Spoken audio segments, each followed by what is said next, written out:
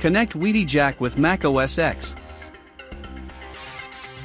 Step 1. Turn on the power of the MIDI device with the WIDI Jack plugged in, and confirm that the blue LED flashes slowly. Step 2. Click the Apple icon on the upper left corner of the screen, click the System Preferences menu, click the Bluetooth icon, and click Turn Bluetooth on, then exit the Bluetooth settings window. Step 3. Click the Go menu at the top of the screen, click Utilities, and click Audio MIDI Setup. If you don't see the MIDI Studio window, click the Window menu at the top of the screen and click Show MIDI Studio. Step 4. Click the Bluetooth icon at the upper right of the MIDI Studio window.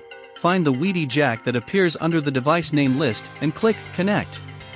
The WIDI Jack's Bluetooth icon will appear in the MIDI Studio window, indicating the successful connection. Please note, the MIDI Studio can now be minimized to run in the background. If no music software is running, macOS will automatically disconnect the Bluetooth MIDI connection after a period to optimize resource usage. That is why it is recommended to keep MIDI Studio running and minimize the view of the window.